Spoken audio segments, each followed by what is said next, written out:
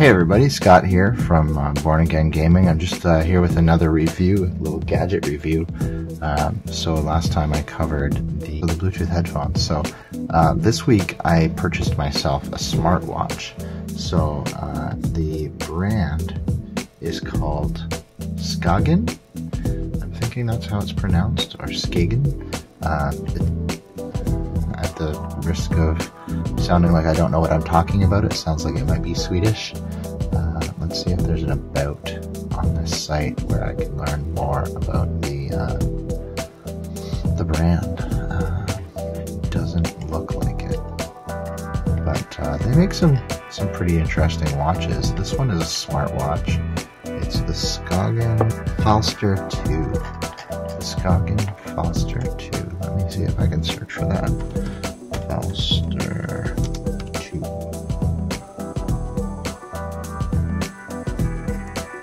Let's see, it doesn't exist though. Okay. Well, let's go maybe back and maybe there's a Wikipedia page. There we go. Skagen, Denmark. And if I'm reading this correct, it almost looks like it is Skagen. Or Skagen. No G, silent G. If you guys know how it's pronounced, maybe you can throw it in the comments down below. Skagen is a brand initially of watches. It's a subsidiary of Fossil. Let me just adjust my camera here and we'll take a look at the actual watch itself. Okay, so this is the Skagen. It's a Wear OS by Google watch. So let's just take a look at the box here. So it tells us that it does text messaging and fitness, and of course the time, compatible with iPhone and Android. So that's cool. Android OS 4.4 and up, Bluetooth 4.2. So yeah, let's crack the box open here. In the box, so I bought this from Best Buy in Canada. That's some information you might want to know. Best Buy had it on sale for pretty much half price. I think I got it for $90, which was $99 off. And after tax and everything, it came out to be about $111. So here we have a couple of booklets. This is the user manual with the information on charging and pairing, downloading the Wear OS by Google app. Yeah, so lots of information. And in there's the same instructions in multiple languages. Set that aside. Here is the multi-language, what would you call this? Safety instructions and regulatory notices, things like that, the frequencies that it's allowed to operate on, all that sort of fun stuff. If you enjoy reading that sort of thing, or if you need something to put you to sleep at night, that might be fun to take a look at. So in the box here, now we have the watch bits. We have in one side the magnetic charging adapter, so USB-A on one end and a magnet on the other end, which you lay the watch on top of. So I'm just going to pull this out here. So the Falster 2, it's got a interesting little design. The inside of the band is a gray color compared with the black on the outside. We have the logo on the inside here. It feels a little bit more comfortable, maybe, than the smartwatch I have now. Is called a Verizon Wear 24. You may not have heard of it. Verizon made it and then put it on clearance and fire sold it. I got mine for $80 through eBay. A guy had a ton of them, it sounds like, and he's now selling them for like $30 or $40 a piece. Just trying to dump as many of them as he can, I guess. So it's actually worked pretty well for me for a couple of years now, 2 or 3 years, 2 years, 2.5. So it hoping that this one, I know that this one is a generation behind as well. The Falster 3 is like $390 on Best Buy's website right now. It's the newest model that Best Buy has of the smartwatch for this brand. But yeah, I'm really interested to get this connected up to my phone and try it out. It has a heart rate monitor and most of the usual stuff I would imagine that Wear OS supports. So I'm just going to peel off this protective layer, fake time on it, stick that over there, maybe I'll stick it over here. It'll always be there in the corner of the video now for the rest of the video. So actually, maybe I should look at those instructions because I'm not sure how to turn it on once I've charged it. I have charged it. Charge and then press the center button. So I'm going to press the center button. A little vibration. The logo. One of the things that attracted me to this actually is that the watch band is replaceable. The watch brand is not replaceable. Oh, that's funny. Cute thing. The watch band is not replaceable on the Wear 24, the Verizon Wear 24 that I picked up. But this one has quite a few different options that I found on Best Buy's website alone. And I imagine I could probably find some in a couple other places like Amazon or eBay, I'm guessing. So I'm going to look into some other bands. There's some leather bands and metal bands. I think it would look nice with this. I chose the black and gray on the inside with the black face and trim. So here we go. Wear OS by Google. Time to begin.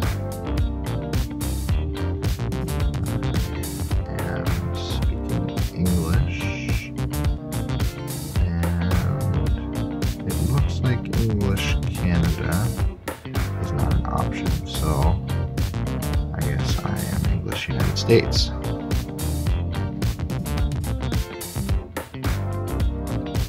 I agree to the terms of use.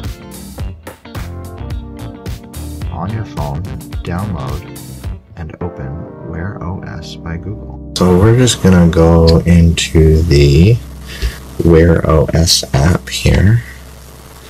Got it around here somewhere, Wear OS, and we're looking for the Skagen Falster 21556. That's probably backwards for you, but I am going to add a new watch. I agree to the terms of service.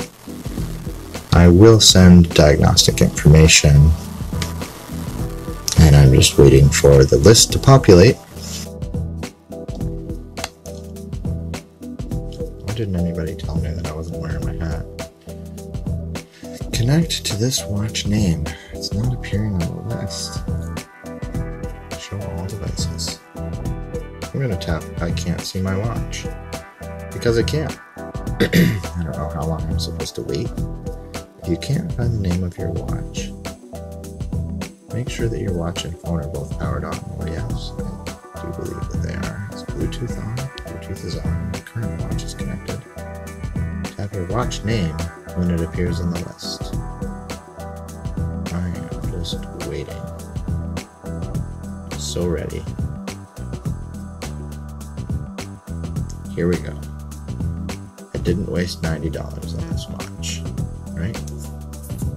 $112. Alright everybody, so just doing a little bit of reading. I tried restarting the watch a couple of times. I've tried factory resetting the watch. I have read through the help in the Wear OS app. So now I'm going to attempt again to add a new watch. It says that I needed to turn on location services for the Wear OS app in Android, that some watches require location services to turn on.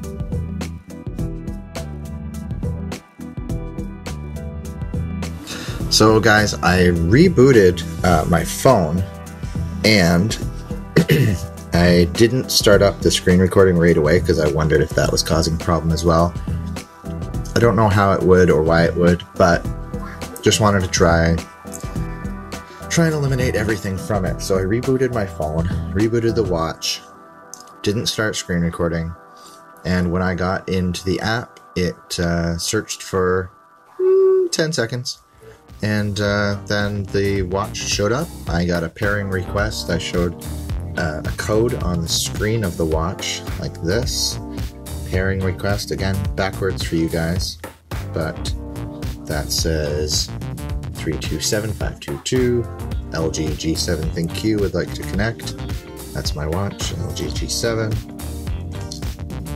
And I approved that message on the screen, push the button, and now I've got this. So guys, actually the screen recording there that I was doing with the Google Play Games app was interfering.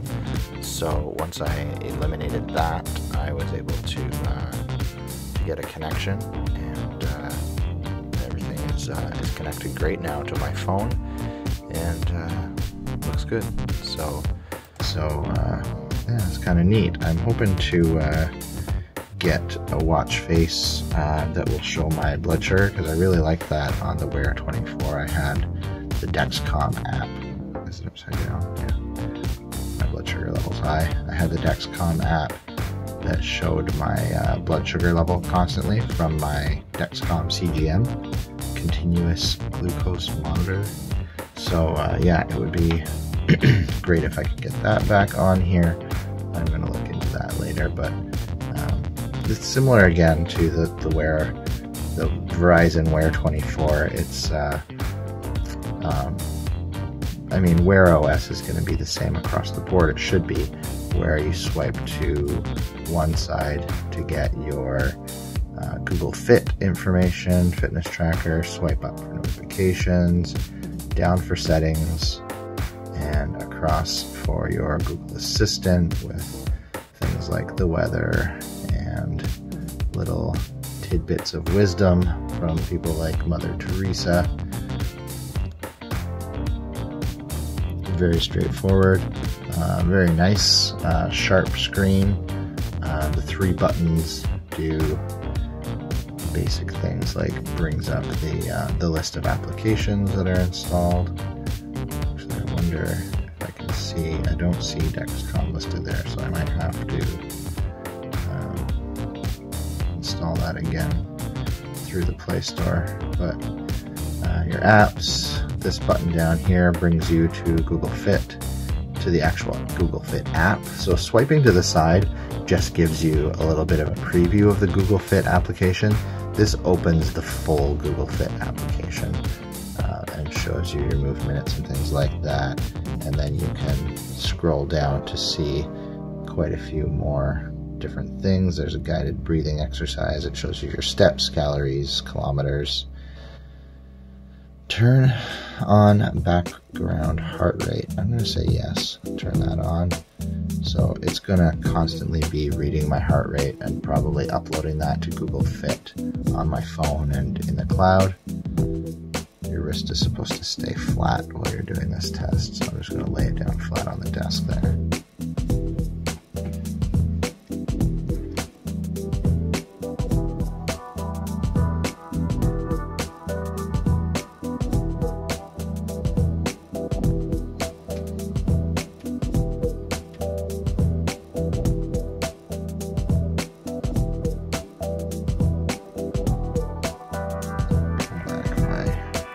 Sleeve so it's not interfering, and it says that my beats per minute is 78.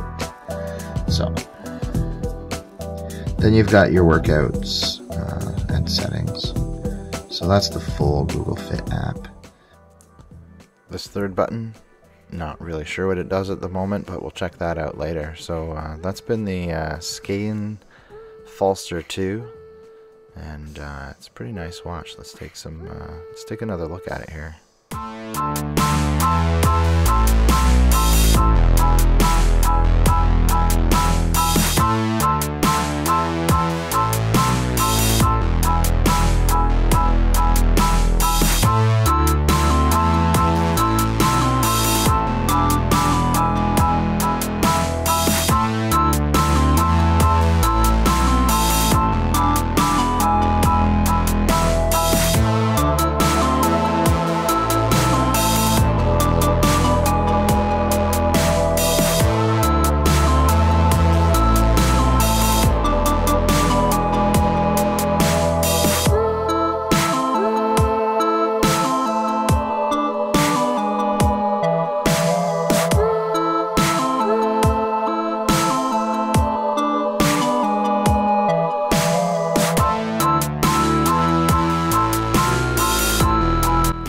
been another Born Again Gaming review video. That was the Skagen Falster 2. Thanks for watching.